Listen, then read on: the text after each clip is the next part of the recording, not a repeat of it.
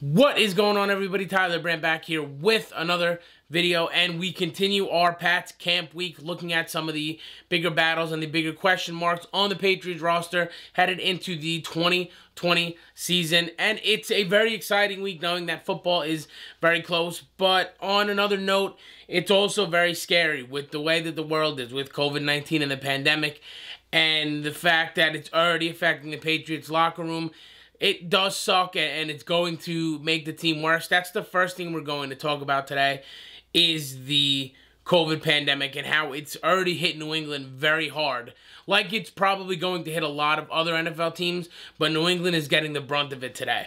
I want to start out by saying about 20 minutes after yesterday's video I put out about the fullback battle between Jakob Johnson and Dan Vitale, about 20-25 minutes after I posted that video, Vitale opted out of the 2020 season, rendering that video at this point pretty much pointless. Jakob Johnson probably will end up being on the roster as a fullback, especially with the way that other guys are opting out in the locker room. So I do want to apologize, although it was more unlucky than anything.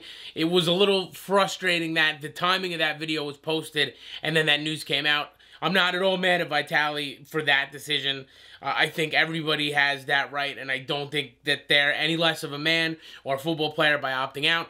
But unfortunately, I posted that video at around 5:30, and by like 5:45, he had opted out. However, the opt-outs would not stop there. A little bit later on, the practice squad guard, Najee Torin, he would opt out of the 2020 season. A little bit later on in the evening, Marcus Cannon, the first really big loss for New England, Marcus Cannon would opt out of the 2020 season. Now, again, it doesn't take away anything of these people as, or these guys as men, as their character. It's unfortunately the way the world is right now, and they're putting themselves and their health first, especially for a guy like Marcus Cannon, who's had non-Hodgkin's lymphoma. So he is a definitely high-risk player, and you can't really get mad at a guy like that for skipping the season, and you can't change how you look at him. Unfortunately, it's just the world we live in right now. And of course, it didn't stop there. Earlier this morning and in the last few hours, Patrick Chung has said he's not going to play. He's opting out of 2020. Donta Hightower has opted out of 2020.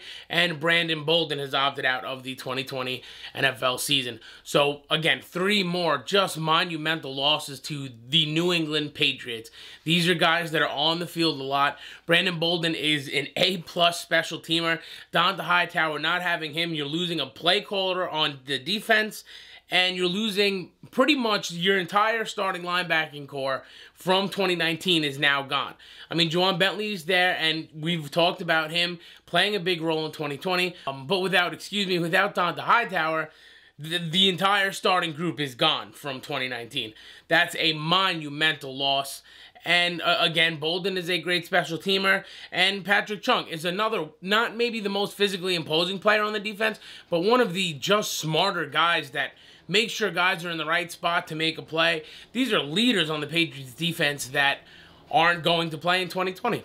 This, however, does not change my opinion of them. It doesn't change who they are as men, who they are as people. Donta Hightower has a 2-week-old son at home, and from what I've read, that his mother is a type 2 diabetic. So he's got people in his life that are high risk, and he's got an infant child at home. That doesn't change anything about him. Patrick Chung, Brandon Bolden, the same goes for them. I keep referencing this because I saw something on Twitter that I'll leave right over in the side over here. I saw something on Twitter kind of referencing the fact that maybe because Brady's not in New England anymore, that all of a sudden, like, it's okay for these guys to take time off, which is maybe, if that is even true, that is just ridiculous to put out there. These men are caring for their family, caring for themselves first. I mean, 2 of the men on this list we know have an infant child and high-risk people in their life. So for you to even kind of make some sort of an idea that because Brady's not there and because a lot of the leadership, Scarnecchia left and retired, stuff like that, that they wouldn't want to play, I just don't think that that's the right space to put all that out there right now. It's not the right space for it. That, I think, is a completely different conversation. These guys just wanted to miss the season because look what's happening in baseball. I mean, it is spreading like wildfire. The NFL certainly is putting things in place slowly, but they're behind the 8 ball to act. So, I mean, if these guys don't want to play, they don't want to play. And now New England goes into the season, and they're just going to have to change a couple things. And that's, again, the way the world is in 2020. The last thing I'm going to mention in terms of COVID and guys opting out before we get into what today's video is really about is the fact that without these players playing in the 2020 season, the Patriots cap space will go up significantly. I believe that they'll probably be north of 15 to 20 million without these guys playing in 2020. I don't know everything in concrete about how the cap works, but I'm pretty sure if they're not playing in 2020, that cap just moves back a year to 2021. So New England will have money to get and acquire some guys to come in and get to work if that's what they want to do. I think they'll be a little bit hesitant at first. I think they're going to want to see who else opts out. It looks like these guys are starting to feel more comfortable with other players doing it. I don't think it's crazy. I don't think it makes them any less of a man, of a player, of a person. So I think the more guys do it, the more other players will get comfortable with it. So I think New England will wait a little bit. I don't necessarily think they're going to run out and get a guy like Jadeveon Clowney. I don't think they're going to run out and get a guy like David Njoku. I don't think this means, oh, we have all this money, let's go spend it right now. I think they're going to slow down, see how the next couple weeks play out, see if there's any standouts, wait to see what the world looks like in a couple weeks, and then go from there. Okay, so with all that out of the way, the news side of this, and news stories may come out, new guys may opt out before you see this video, but in terms of right now, that's kind of the latest with Patriot news in terms of breaking stuff. So now let's get into the point of today's video, which is to break down the Patriots kicking game and what it should be like or what it could be like in 2020. So I know on the thumbnail Jake Bailey's there, but that's purely for decoration purposes. He is not, we know how good he is. He's going to be the guy in 2020. This is about Justin Rohrwasser, the kicker, the 5th round pick from Marshall. And before we get into him, I wanted to break down where we've been as a team, the Patriots have been as a team in the kicking game, to where the bar would be for a new kicker coming in, especially one that was drafted by New England. So if you've been a Patriot fan for as long as you have been, you know that the Patriots have essentially had 2 kickers in the last 20, 25 years, and that's Adam Vinatieri and then Stephen Gostkowski. So it never has really been an issue for New England. Adam Vinatieri in his entire career, outside of an outlier year in 2003, has never had a season with a lower field goal percentage than 77%.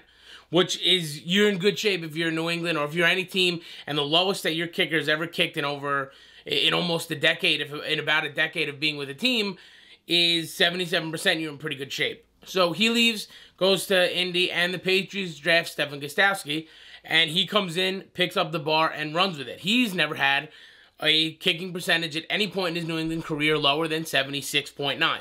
So 77% is virtually the number for the last 25 years. They've never really had bad kicking. They've missed a couple kicks here and there, but, I mean, we've seen teams like the Chargers go through just abysmal stretches. Teams, you know, so you have to be thankful for New England to be able to have this part of the team locked down for pretty much 2 decades. So Gostkowski goes down in 2019. He's on IR with the hip injury. And all of a sudden, the kicking woes that everybody else seems to have all the time now were felt by New England. They rotate through 3 kickers. It's basically Nick Folk's job for a majority of the season, but they had Nick Folk, they had Mike Nugent, and they had Kai Forbath for 1 game. I believe it was that Houston game. So all 3 kickers combined to kick 26 field goals last season.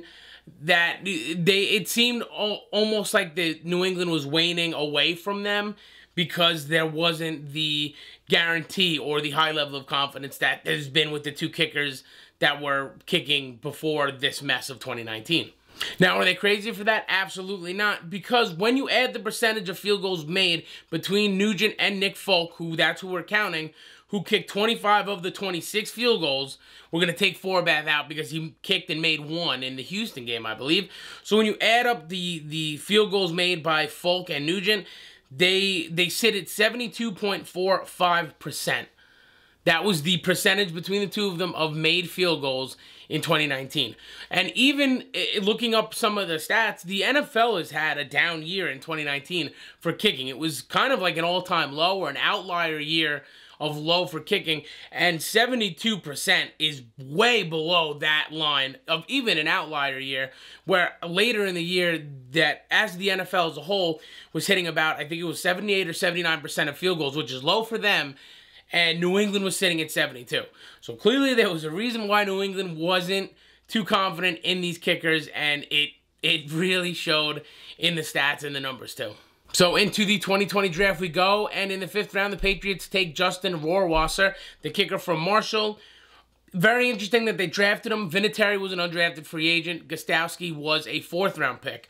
So if they hit here, he could be in New England for the next decade without even thinking about it. That's one of the more promising things, is at least New England has seemed to be able to do that before. There's not much scouting you can do on a kicker. I watched a couple videos of him in practices. I was watching him hit from 61. He hit a 64. He hit long 50s. He hit a walk-off kick in 2019 versus Western Kentucky. And in Marshall, over the 2 years he kicked, he was an 85% kicker, which is good. If he can bring that to the NFL, that's fantastic. But it's hard to really scout a kicker. Even looking at film of him doing this, it's hard to see what he's going to do in game. I mean, you look at a guy like Robert Aguayo, the kid that was drafted by Tampa Bay in the 2nd round. He was one of the best college kickers of all time, and unfortunately it just didn't translate. So it's hard to really get a read on what a kicker's going to do. But for the first time in almost 2 decades, there's a giant question mark at the kicker position in New England. So I thought that was worth talking about, at least in a video. And lastly, considering the schedule that New England's playing this year, and considering the rate that guys are opting out currently in New England, it seems like they're going to play a ton of close games where you can't leave points on the field, and you're going to have to get points a lot of the time. It's not going to be an easy season because of the pandemic, and then when you're playing the schedule that you're playing, regardless of a pandemic, New England is certainly going to have their hands full. So leaving points on the field is going to hurt them immensely when we don't know. There's so many other question marks all over the field. So that's going to do it for this video, the Tuesday video of Patriots Camp Week. What do you think of Justin Rohrwasser? Do you think they should bring in a couple other guys to light a fire under him and make sure, you know, he's all there? What do you think about the Patriots kicking game? Do you think that it'll be a necessity in a very tough 2020 schedule? Get at me in the comments below. Let me know. We hit the 50 subscriber milestone this week, which is just crazy. Thank you everyone that has subscribed. Keep sharing. Keep telling a Patriots fan. Keep telling a football fan. Drop a like, drop a comment. I appreciate everything that everybody's done so far. We're just getting started, and hopefully there won't be a pandemic for the rest of the life of this channel and the rest of my life here on YouTube. But until next time, I'm Tyler Brandt. Be good, be safe, and I'll catch you on the next video.